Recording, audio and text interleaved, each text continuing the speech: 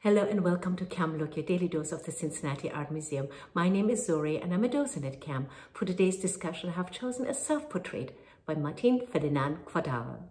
We all are familiar with the instant self-portraits called selfies, which have become very popular. In fact, millions of selfies are uploaded every week.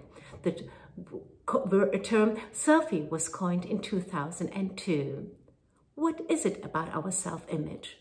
Artists have used the self-image in many different ways, such as putting themselves in a crowd, like Botticelli's Adoration of the Magi, or where Velázquez put himself as a painter in the painting in Las Meninas. Then we have artists like Rembrandt, Vincent van Gogh, Frida Kahlo, Dürer, Dali, Picasso, just to name a few, who created many self-portraits.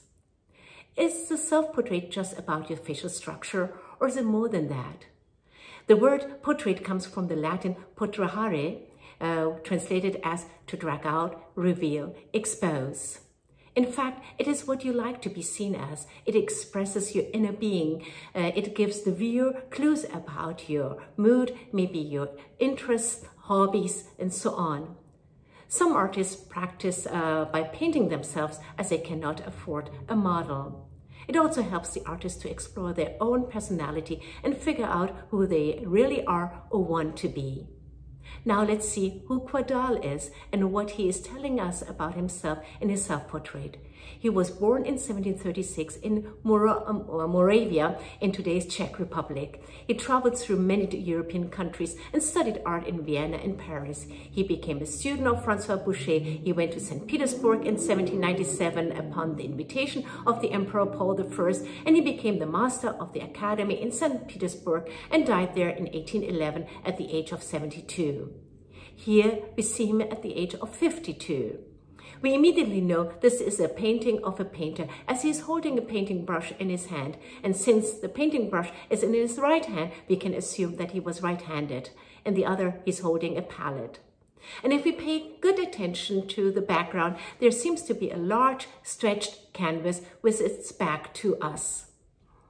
Our eyes are drawn to his face first because of the way he has illuminated it.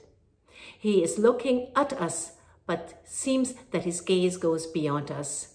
His brown orangey scarf leads us to the dog, which is a German short-haired pointer, a dog that can track game in a field, forest and water.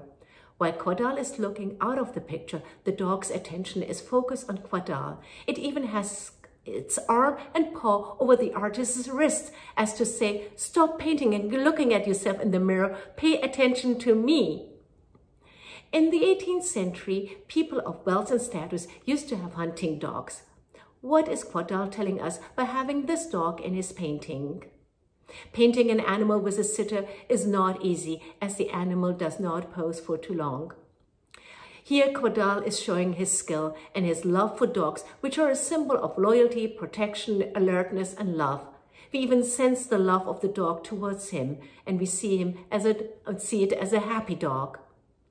Looking at the palette, we see some tones of brown, and since this is a complete painting, it shows us that the last brush strokes were to give the fine touches to the dog. In a way, he's emphasizing his interest in the dog. Was his painting a way to advertise his skill?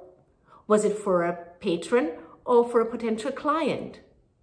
How would you like to see your self-portrait or selfie? What would you add to it? This painting is located in Gallery 207 behind the Dutch Gallery. Come and see it and read the label, as that contains some very interesting information. Thank you.